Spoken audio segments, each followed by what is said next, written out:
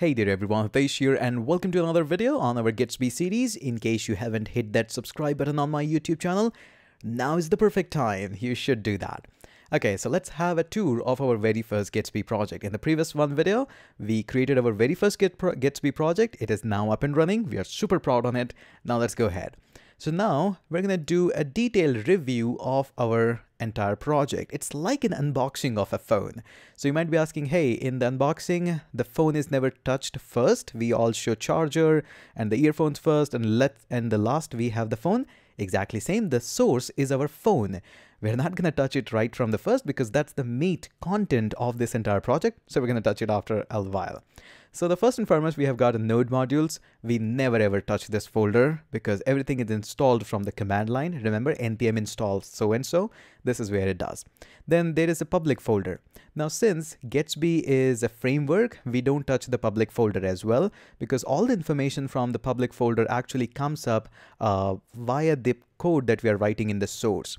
So what is inside this public folder? It has a lot of JSON file. It's not technically correct to say, but for understanding purpose, it is really good to say that it contains a lot of JSON files, which are almost like APIs, which are calling some of these codes and folder. And you can just go ahead and open it up and check. This is the astronaut folder. PNG goes up here. We have a whole lot of things going up here. Instead D folder, they have a lot of things. And these are the things like almost, you can notice here JSON as well. So it has a ton of JSON file, which calls the context here and there, and it serves the project. The whole idea is you don't ever touch that. We don't ever touch these folders public. It is automatically being generated, so just keep it there. Now moving and skipping the source part. Now git ignore, it's not a git ignore, it's a .git ignore. It's a hidden file, so you will not be able to see if you'll just go from the Explorer or whatever you call that on the Windows. So we are going to go that. So again, we don't touch the git ignore. It has information what files to ignore. One of them is this npm node modules. We'll talk about that in a minute. Now, what also you're going to notice that, just for a moment, let me open this source component and header.js. There are no semicolons in this entire file. You can see that we are importing and stuff. Now, you might be thinking, hey, shouldn't we use semicolons?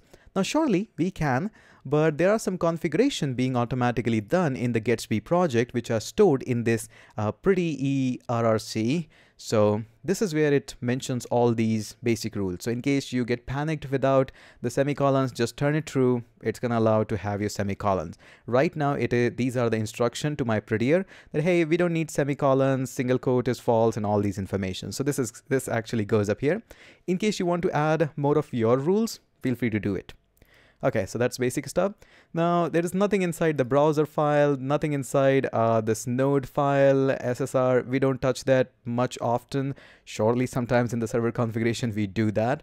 And again, now, one of the two important files, one is the package.json. So all the plugins that we're going to install, notice there are so many already installed, but some of them is something which we are going to install. Notice the React DOM, React Helmet, all these are already installed for us. The dev dependency is prettier, so it is already being installed for us and is already kicking in. Now, in case you want to install something more, we're going to just write npm install.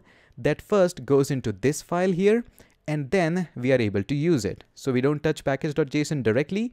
We just install it through npm. That's one thing. Another thing is Gatsby config. Now, we all love Gatsby because if you go into the website, there are so many plugins available on here. And probably whenever you're going to need anything, they have a huge list of plugins, and one of the reasons we all love Gatsby. So whenever we need anything, there is going to be some configuration associated with that plugin. So we're going to just copy and paste these configuration up here. Now also you're going to notice here that there is some site metadata available which says title Gatsby default server. If you'll go on to your project, you're going to see and notice that at the very top, it says home and then it says Gatsby default server. Definitely really hard to see. Let me try to zoom up here. It's really hard to see, but it is there. It is there.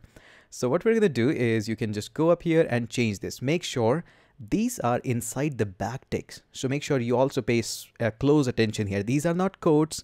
These are not your single quotes. These are backticks. These are available just below your escape key. It's really hard to find.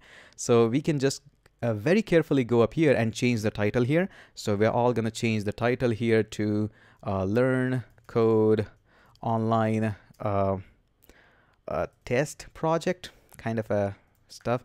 Not the test, I got the name for it. Finally, we're gonna say YouTube project. Okay, so I want you to write another awesome, amazing description for this. I'm gonna just write a very smaller one. Amazing, awesome YouTube people, because you guys are awesome. And surely you can add your name here. And that's it. That's all we're going to do changes here. So save that and we're going to close this. Okay. Now coming on to the phone part, the actual meat is the source. There's a lot of things going up into the source. Now notice here we have a couple of folders, components, images, and pages. Very nicely structured. In the pages, we have got 3 pages given to us. The first one is the index.js, a whole lot of content. I will spend a whole time on to defining what these are. And we have also a page2.js. Let's go on to the project, see that. This is one here, page 1, index 1, and on the page 2, this is our page 2. And notice here how automatically changes Learn Code Online YouTube project. That's awesome, that's nice. Okay, so this is the basic pages that we have. We have 404.js that if the page not found, this is gonna kick in. Okay, this is all done automatically for us. Let's close this out. So now we are aware of pages, definitely images. I'm going to provide you a couple of images because, to be honest, who wants to use all that's very amazing, but really we don't want to use the astronaut given by the Gatsby guys. I wish I could. I love that. But we're going to be using our own images. I will be providing you. Please go ahead and use those images if you want to look your website absolutely amazing. Otherwise, there are going to be some issues with the images with different sizes. Once you do we are done with the project, feel free to use it. Then the most important thing is component. Since we are using React in this entire project is going to be divided into a variety of components. Navbar, headers, footers, layouts, all of these things. So we have SEO.js, which is using a hell lot of SEO properties. We definitely can go ahead and have a look on this. We're going to skip this. We have a layout.js, layout CSS, image.js, which brings up our image, Gatsby image, and the header as well. So definitely it's like too much of the things that we are having, but definitely we are going to be exploring a whole lot of it. Okay, I know it's a little bit overwhelming. So that's it. That's the tour of your very first Gatsby project. Now you know what file it is, where it is, and how we're going to be using that. So in the next video, what we'll be doing is we'll be importing some of the assets and graphics, and we are going to be placing them inside the images. And we will be deleting a whole lot of things from the component as well. And we'll be adding some of our own files as well. Slowly, but one step at a time, it's going to be all good. So I hope you have enjoyed this one and you have already hit that subscribe button. If not, right now is the current perfect time to hit that subscribe button and invite your friends for this amazing series. That's it for this video, and let's catch up in the next video.